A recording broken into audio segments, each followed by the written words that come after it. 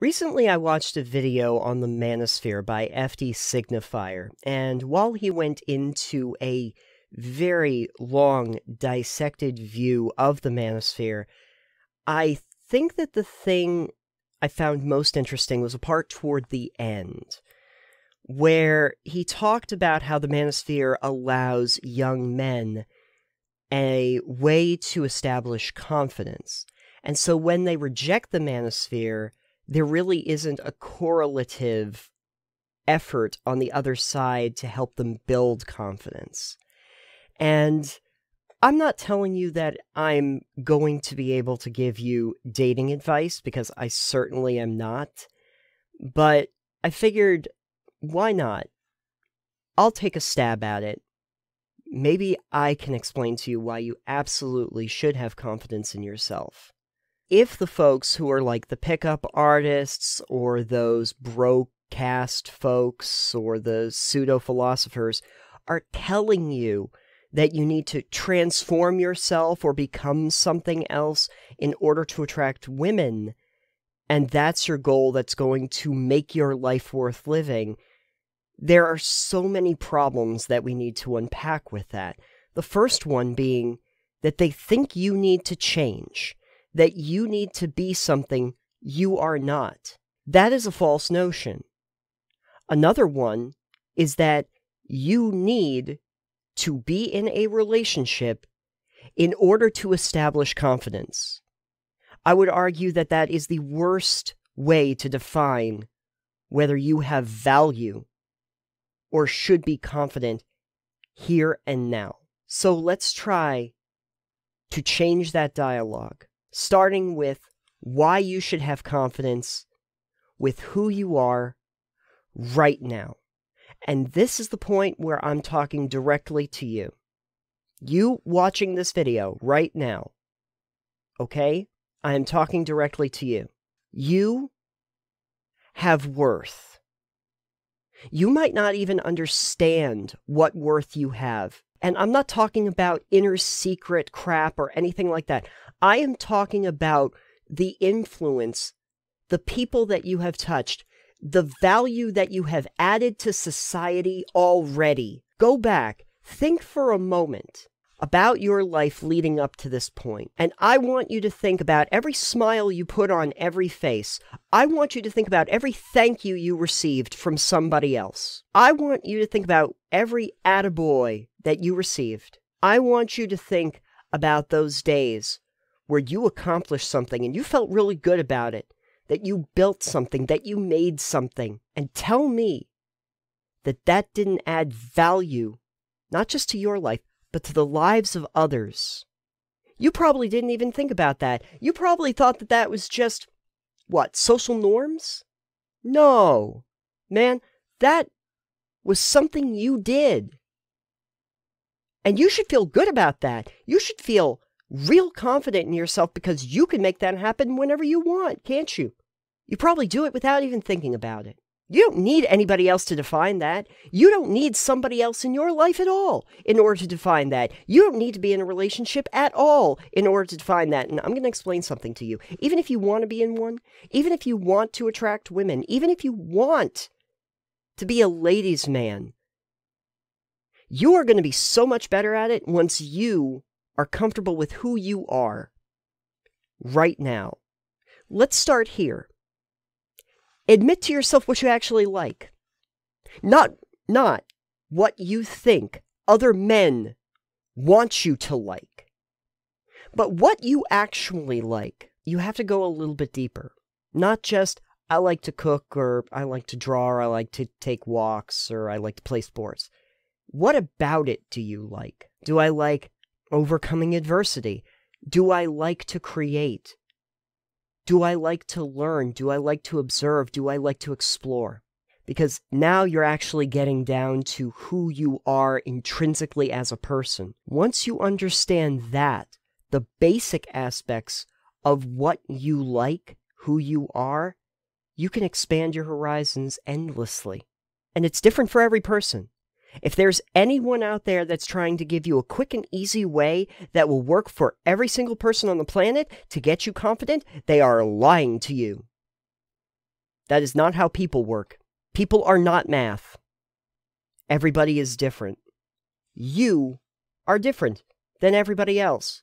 That's not a bad thing. You are unique. Own that. Look yourself in the mirror and say, I'm the only one of me there is. And I'm going to be the best me I can be. And then go out there and do it. Is it going to work out perfectly? No. No, of course it's not.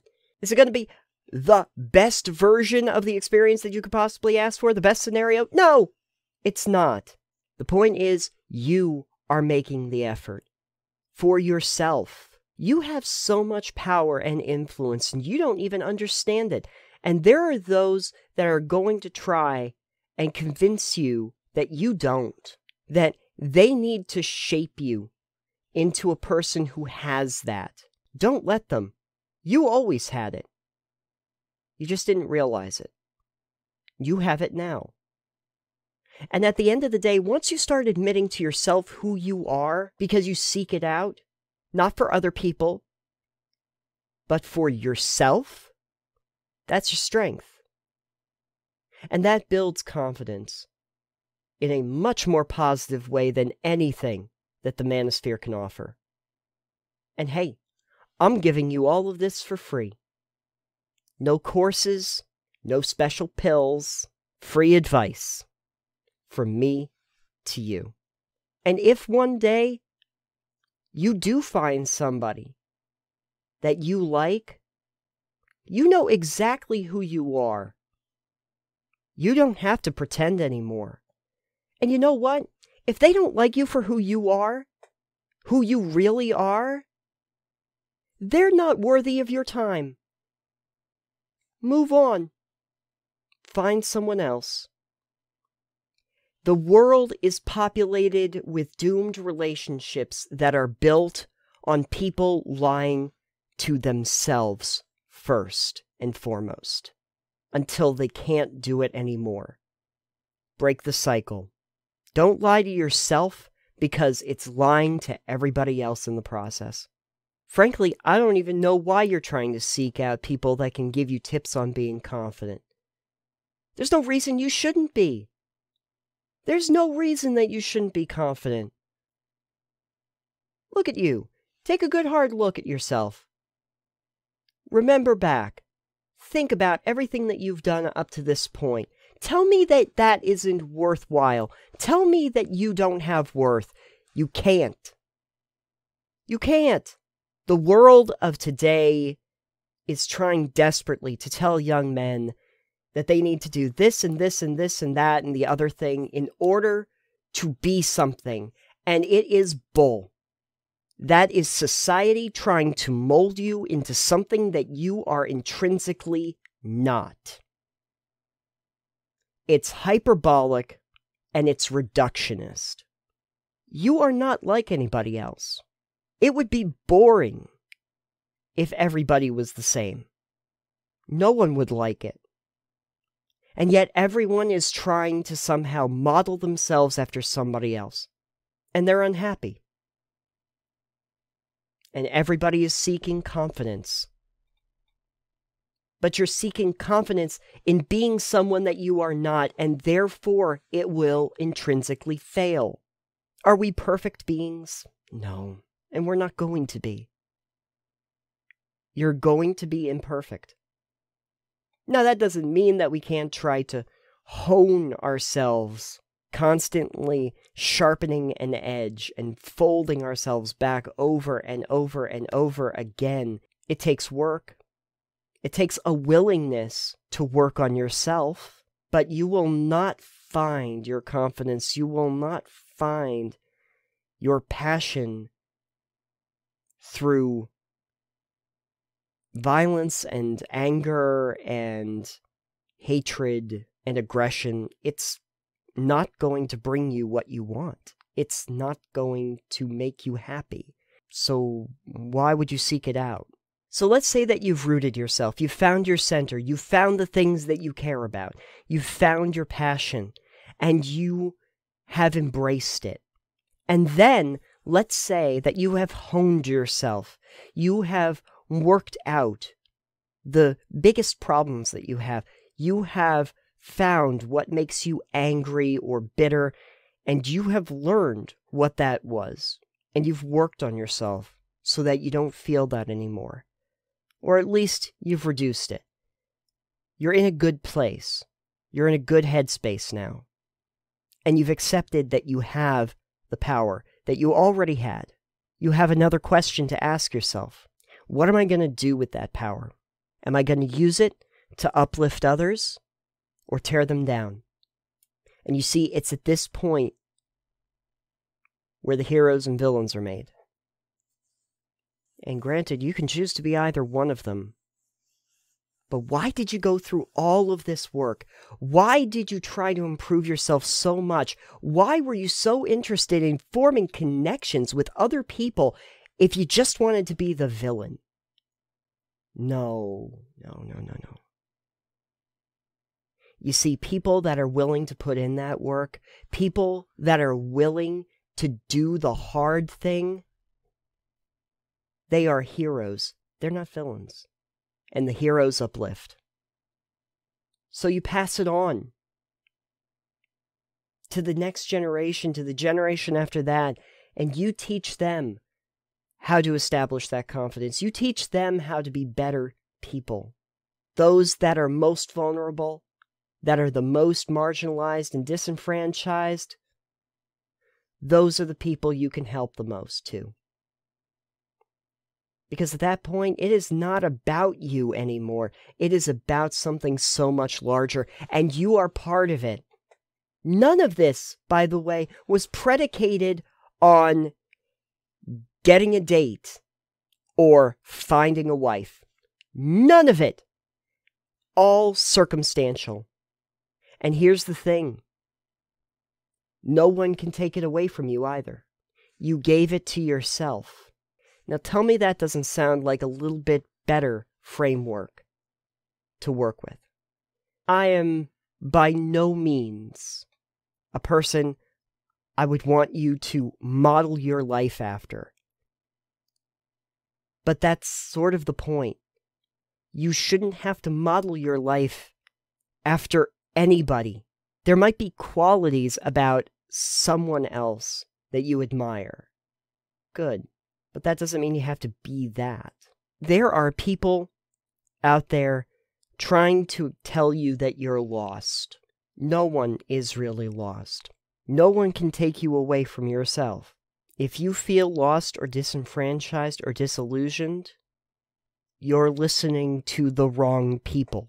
Everything you need, you already have. I shouldn't even have to tell you that. You shouldn't even need this video. You don't. You don't need this. You don't need me. You don't need some dude who put a video up on a website to explain this to you. You already intrinsically know this. You know this deep down inside right now. You root yourself, you hone yourself, and you pass it along to others. That's not just establishing confidence, or pride, or enthusiasm, or passion. That's building legacy. Something that we are all desperately searching for.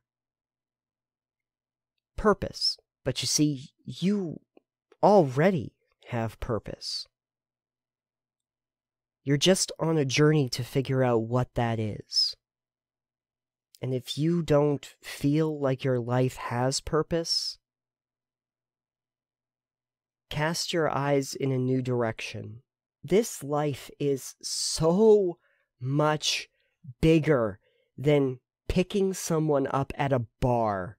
The folks that are out there trying to reduce down the whole of life experience to that are very much missing the point. There is a lot of life out there, and do not let them tell you that you are not worthy of it, or that you have to go through these steps, genuflect, to get there. No, do not follow the path that they have laid out for you. Follow the path that you forge for yourself. Your prophecy for the day. Power does not make a man. What you do with power does.